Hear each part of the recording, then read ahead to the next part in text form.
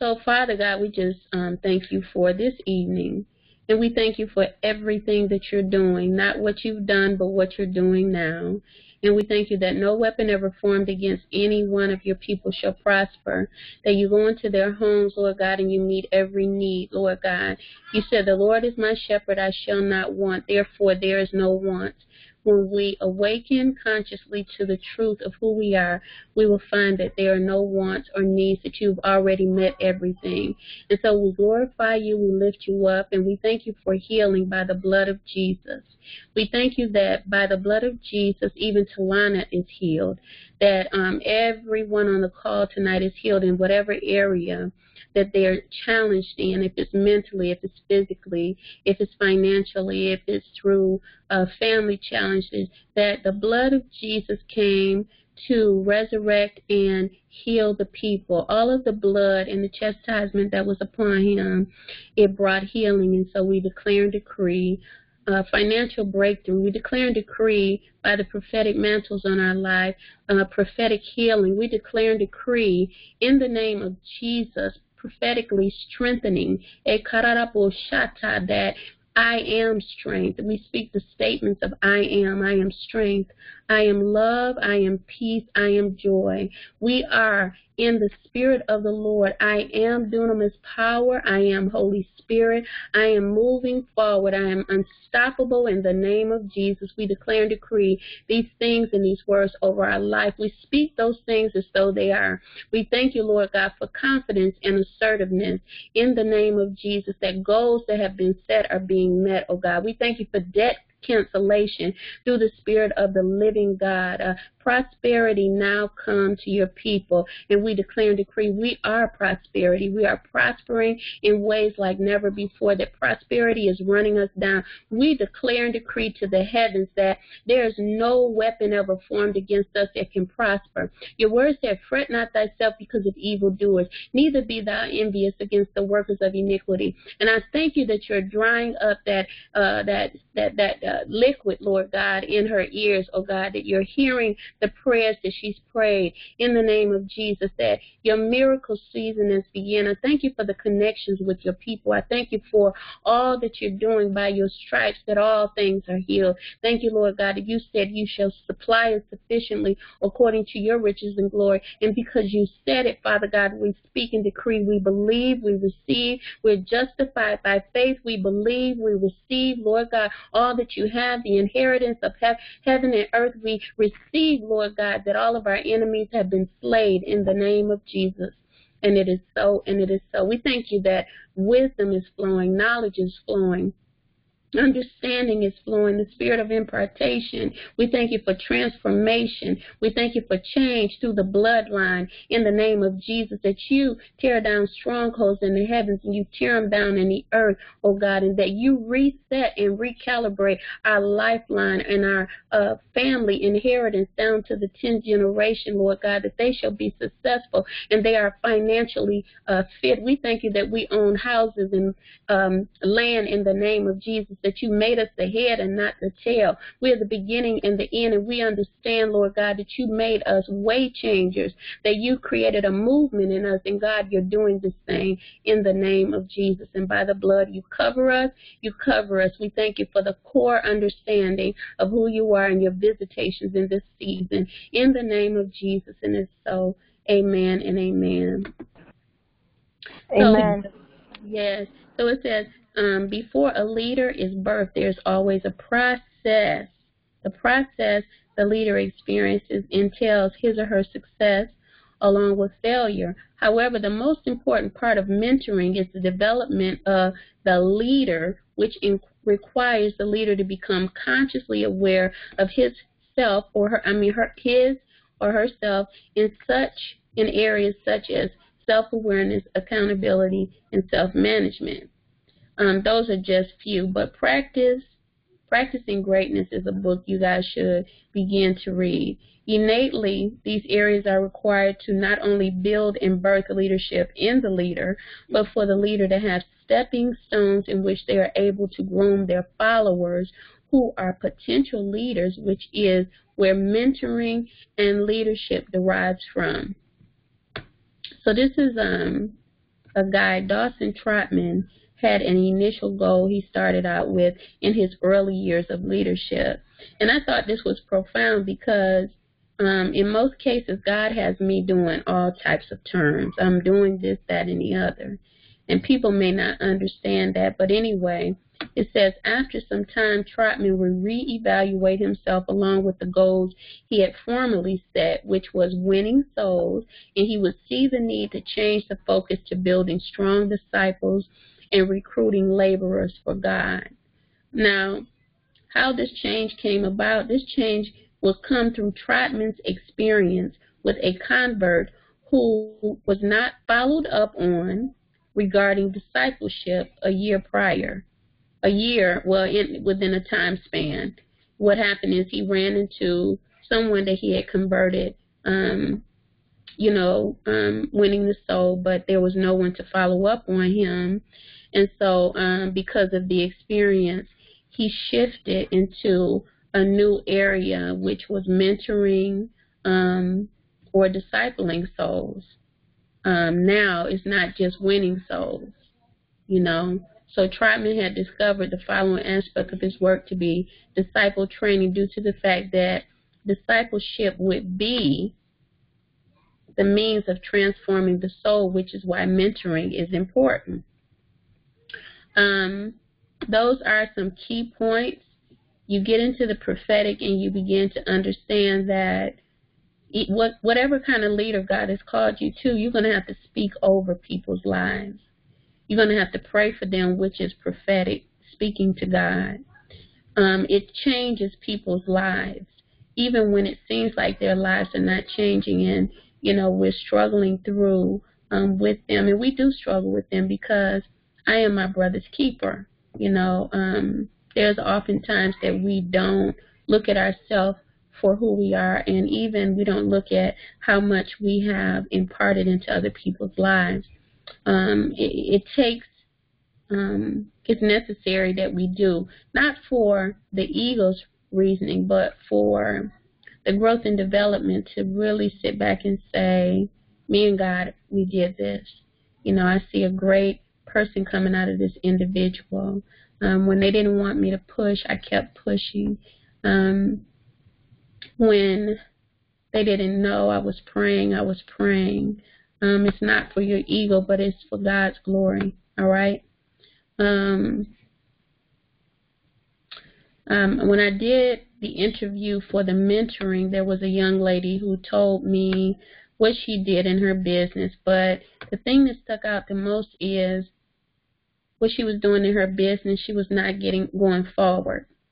I think it's important for us to be able to link our business with Christ, because Christ brought business people into the church or into his ministry, the way. And the reason why he did is because, first of all, a fisherman has the expertise of fishing, period. Now, he has the dynamics and the mental understanding of how to catch fish, so he will, as he is led by Christ, and it was so, he will be able to catch souls. All he has to do is have the experience with someone to help him to understand that there's great profitability in souls.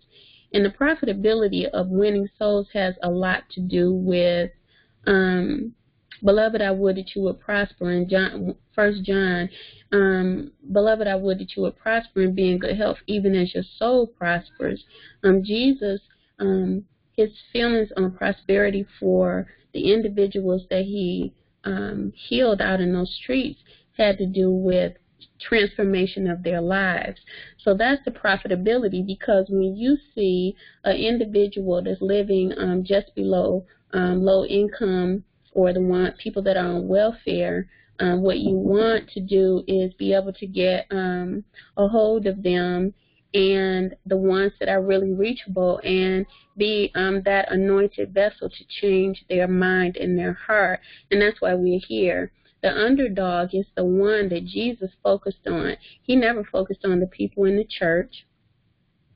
He focused on the underdog, the ones that were out in the street, that had been left on the wayside, the ones that were struggling for healing, but they couldn't get it because of whatever reasons that, the leaders and pastors of that day and time never paid attention to them.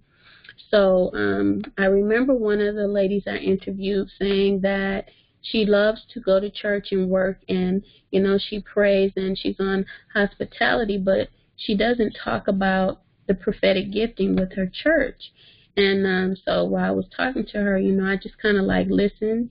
And later on I asked her why, and she said because people always, called her strange, and I could relate.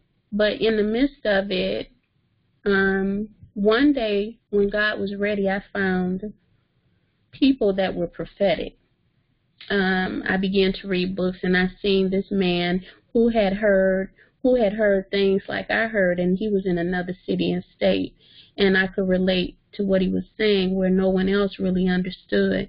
So, I try to tell her that you cannot be amongst the masses with a rhema gift or a gift where God is speaking to you, because if they don't hear it, they'll make you believe that you don't hear it. So it's important to be in a group of people that actually believe or hear or have experiences like you, because you're able to grow. People that don't have the same experiences, they're not going to grow in that capacity. I keep going into churches to help, because the prophetic is supposed to be in the church to lead and guide the ministers. I know that, some people don't understand that, but God sends the prophets into the church for warning and edification. That's the only reason why we are in there, if we go. If there's pastors that do not hear what we're saying, or they doubt or whatnot, God will take us out of their view, out of their presence, because the Word of God is our lifeline. All right, so that's a lot to understand, but there's a lot in this prophetic walk to understand, and we're in a time and season of prophecy. So you understand that you don't speak anything but what you want to see come to pass in these days now. That's it. All right, so I on the prophetic training, because we hear, see, but we don't know what to do with it unless we have someone that we can call, and we begin to bounce it off each other. God begins to discern and speak. When you're left like that and you're not using a gift, you can go into temptation and experience trials and tribulations, because you're not working with the gifts that God is trying to birth through you, which is why, again, Dawson Trotman saw the need to build those converts and began to set up a new program, because he experienced some things from the book, the writing. He experienced some things because he did not listen to God. See, he listened to God because he had an experience with someone, but he was going through trials and tribulation because he was not doing what he was called to do. And so this is why people that have been in the past, leaders, and they leave these hallmarks concerning mentorship, or some of the things that we can read concerning timelines of Watchman Nee. And I've read about Watchman Nee when I was younger. Powerful Chinese converter. He went to China and did a lot of conversion. But what is the mentor for? I talked to a young lady here. She's about 25. She works in Sunday school, and she gave me her understanding on Sunday school, but she didn't tell me in this interview that she was going to school to be a doctor, that when she's in school at UNLV, she's an advisor and that she tutors. All of this is mentoring. And so in the information, what I did is went back and I gave her books to read to build her confidence beyond the church, because your hope of glory and what you give to the children's ministry is not just there. If you take it out in the street, imagine how it can build a church, because, it's a wonder of how God might be using her. So I gave her some books and information on how to become more assertive and confident in what she's doing, because maybe she's more confident in the Word of God teaching the children her study. You don't see that there are a lot of ministers that turn into doctors. I think Luke was a doctor or a lawyer, but Luke was a doctor in the Bible. So mentoring and building disciples is very important, because even in your job here, I was telling the young lady prior that the Myers-Briggs personality test and interviewing process is really good. If you can find an interviewing process, it's really good to eliminate the challenges that she's having concerning retention. The Myers-Briggs test, it almost tells you everything that you were called to do through your personality. Moving on, what that does for these people is give God glory, because you're helping to realign them. Do you understand? Both of the interviewers have a relationship with God, but their pastors are not able to lead them in their workplace. They are edified both through Christ in the church, but there's not a whole lot of profitability in the workplace. And so we have to ask ourselves why, when the Great Commission was not in the church. When we look at the scripture on the Great Commission, it says, Matthew 10:18, then Jesus came to them and said, all authority in heaven and on earth has been given to me. Therefore, go to the disciples of all, disciples or mentees of all nations. Go and make disciples or mentees of all nations, baptizing them in the name of the Father, the Son, and the Holy Ghost, and teaching them to obey everything I commanded you. And surely I am with you always, even to the very end of the age. So we find going into all nations is the focus. Why? Why is that the focus? Because Jesus wants people to know that He is the way of prosperity. But if the people don't get the word to transform their lives, even the scripture that I just read, then they will always be poor-minded. Do you understand what I'm saying? If a person is not taught to respect themselves, if they have no self-knowledge, how can they prosper? Eventually they're going to have a falling, right? So I skimmed through this, but I gave all of them books and information that they can go back to that will strengthen them, because what we find is that if we go into the church, most people don't understand how your business ties into ministry. What is ministry? Ministering, administration. Who's good at administrative work? That's what it is. When whatever you're doing, Honora's getting ready to graduate, but her job, and I taught them a long time ago, the schooling equates to your spiritual nature. Everything that you do from the time that you get up in the morning equates to your spiritual nature. You may not see it because you have not adapted your mind to think spiritually. You don't think about getting up in the morning and praising God. You don't get up and think about going within and seeing those things as though they are. You don't get up and think that, here's one phrase that says, I am successful, rich, and happy. You don't think these things. You know, people get up in the morning, and because they're weighted down by their issues, they get up thinking about the weighty matters. And that's where the prophetic comes in, and it changes things. Because as you practice, you begin to change your life. You know, too much emotional stimulation, too much focus on, I need it now. Listen, you messed yourself up a long time ago. You came into a family that was broke. That does not mean that you have to stay that way. Because you learn consciously to be broke, you have to learn how to consciously become successful. Not always predicated.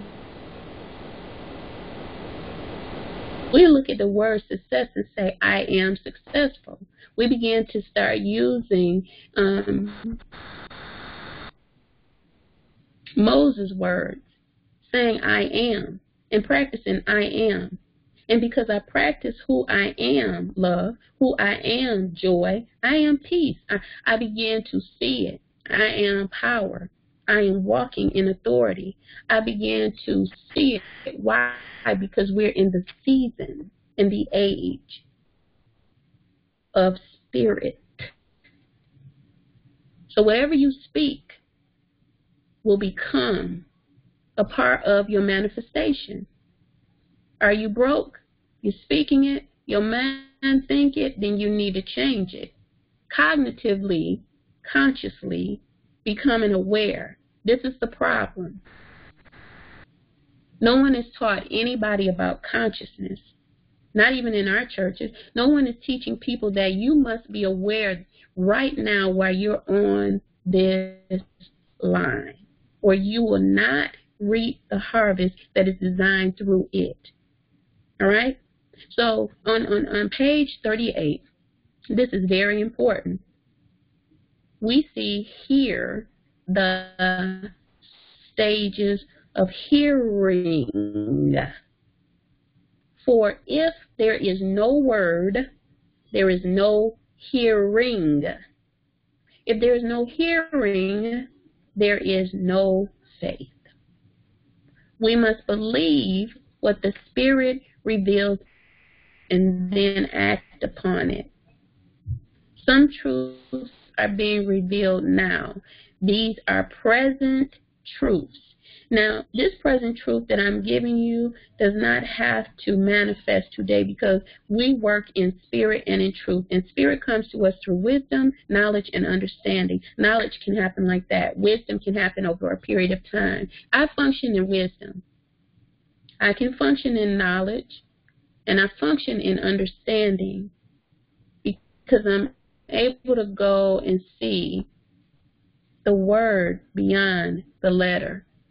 I can visually see what's happening in the word. Some of you may function in knowledge more readily, and that can be the place that you're in right now. But it's important for you to get a grasp of understanding. Am I a dreamer? Am I a seer? Is this who I am right now, or is this who I am forever? Do I hear the word of God? You know, does God speak to me? Of course he does, because he's a part of who we are. We're his children. God got us, right? So we see here the stages of hearing. For if there's no word, see, without any word, there's no hearing. And it's nothing to be heard. So everything that we hear, it should be valuable enough for us to use it, because the subconscious mind is taking in good and bad. That's why when we prophesy, we tell people, I see some people around you that are no good for you. It could be because they're not speaking the things that need to be spoken in your life, and you're ingesting this, and it's hindering you. It can be all different kind of things, but you could use that example and say, where am I with this? Because some people believe that it's okay that they're around people people that are saying negative things or they're doubting. But as much as they talk about doubt, then if your spirit man is not strong enough, you're taking in all of that information. And that can be causing you not to progress. Because faith cometh by hearing, and hearing from the word. Everyone is God. Everyone is God. Because we all have the power of God. We just don't responsibly use it. We don't act like we're children of the Most High God. So it says word. In the New Testament, there are two types of word, the Logos and the Rhema. The Logos is that written word of God in Strong's, implying in the Greek something said, the divine expression of the Father, which is Christ, the reason and motive of the Father, the kingdom and the Spirit. These are all found in the written word of God. So it's the divine expression of Father, which is Christ, the reason or motives of the Father. And you know, every time you listen to the Father, my Father, the divine reasons of my Father, the divine reasons of my Father, divine motives of my Father, the divine expression of my Father, the kingdom and the Spirit, you know. In John 6, Jesus said, I and my Father are one. I and my Father are one. It wasn't about other people. He told them, I and my Father are one. As you get into a place and you begin to meditate on I and my Father are one, you begin to connect with that. Because it becomes a reality the more you say it. It's just like somebody saying, I don't like this person or that. They're programmed to say I don't like because they've been in the presence of people saying I don't like. A child is born and they begin to grow up and talk about they don't like. Where did the words come from? They heard somebody say it. They didn't create that word. Amen? So the word of God, it is eternal and it lasts forever. We hear words from God that we've never heard before. And we begin to run and say, where did that come from? Because we know it was not our mind, which is spiritual training, to know when you're hearing yourself and when you're hearing the Father's divine expression. So here, the word Rhema is where we get the prophetic from. Rhema, it rains from heaven. Rhema is where we get the prophetic from, to speak the word of God prophetically or to prophesy that which has been inspired by the Spirit within you. It's an inspiration through the Spirit within you. In the Old Testament, the Logos can be compared to the Hebrew word dabar, which is in Strong's number 1697. It's interesting that the word wilderness is also derived from this word dabar, wilderness. It puts a whole new perspective on the children of Israel wandering in the wilderness or the desert. In the Old Testament, the Rhema can be compared to Hebrew word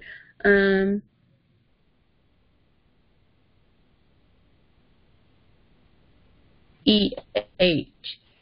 In Strong's, implying the spoken or blown word. So the prophetic is blown on us.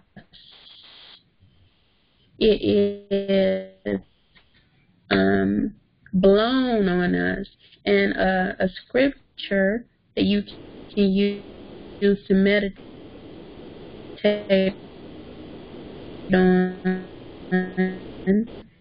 on, here it says John 10:3 and 4. To him the poor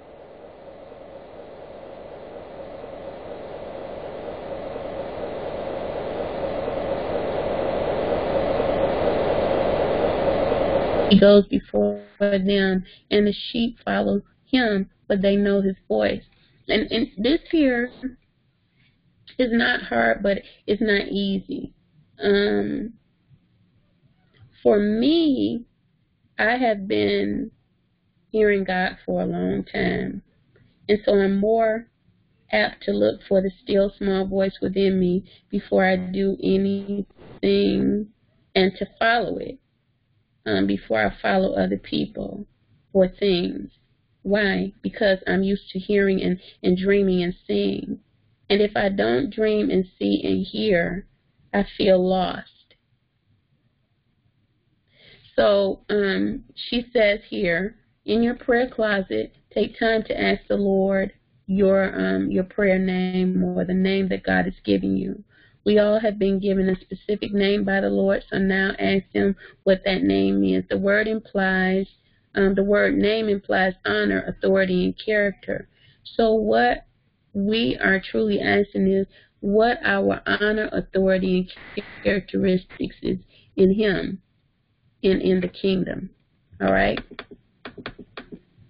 Then you have the ability to write your names there and the scriptures to look it up when you take courage to ask those questions. Any questions tonight?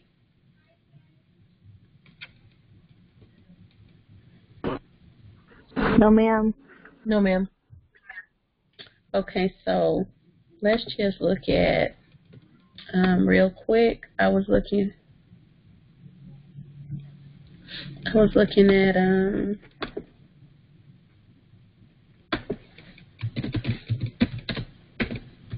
and somebody get ready to pray.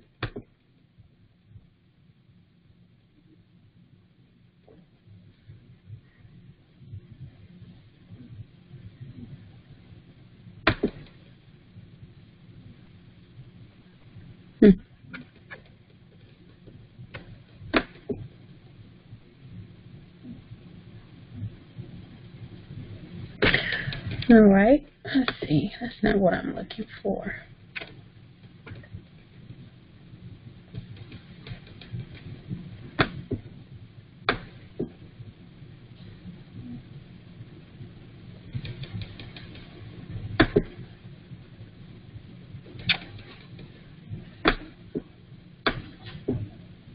Okay, this is a good one.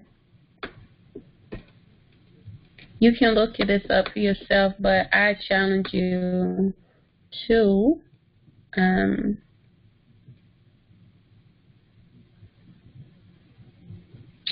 begin to, add. I'm sending it to you guys.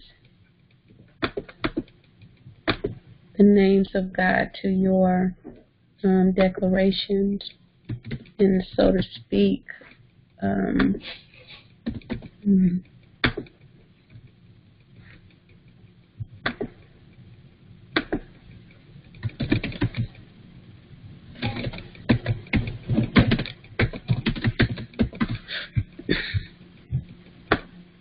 right. The key would be speaking them in this manner.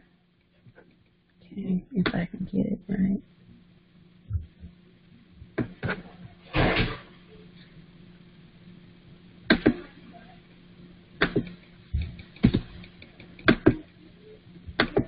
I am would be the beginning to each enunciation. So I am El Eloah, I am Elohim, I am El Shaddai, I am Adonai, I am Jehovah. You can use Yahweh, I am Jehovah Jireh, I am Jehovah Rapha, I am Jehovah Nisi, I am Jehovah Mekadesh, in that manner. All right, and I guarantee by the end of the week you'll feel empowered. The scriptures that go with them are there. You can learn something different. But why? Elohim is the creator. I am a creator, aren't you? El Rohai, God sings. We're all seers. We speak those things as though they are. El Olam, everlasting God. We are everlasting because we're eternal beings. El Gabora, mighty God. That mighty God lives within us. All right? Okay, so who's praying? God bless. The recording is ending. Amen.